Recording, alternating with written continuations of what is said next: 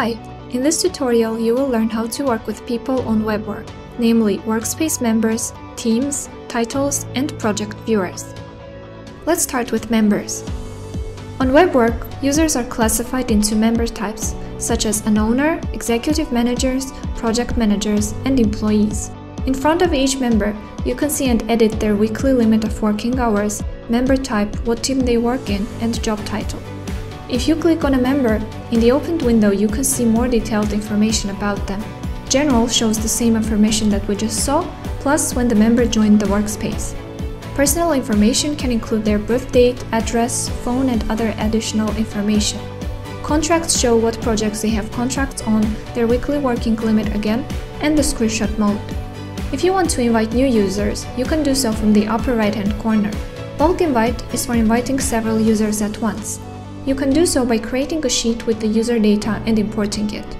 If you want to invite a single user, click on Invite New User and fill in their email and member type.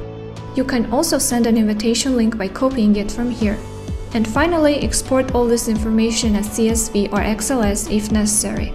Archives in the left corner include all the users whose accounts have been deactivated. In the Teams section, you can organize all your teams and team members.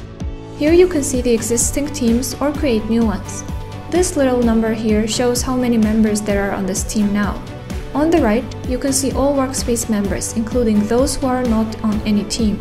If you want to create a team, write the name first, then drag the necessary members from the right. That's it. And from here, you can customize the view. In the Titles section, members are grouped according to their titles. If you want to edit, you can drag and drop members to the respective title the same way as in Teams. Project viewers can be clients or people who need to see the details of a project without being a workspace member.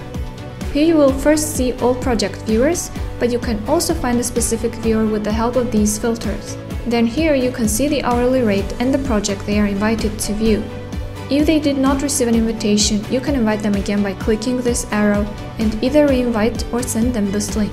And of course, you can delete them with this button if necessary. That's it. Thank you for choosing WebWork. Follow us for more tutorials and helpful videos.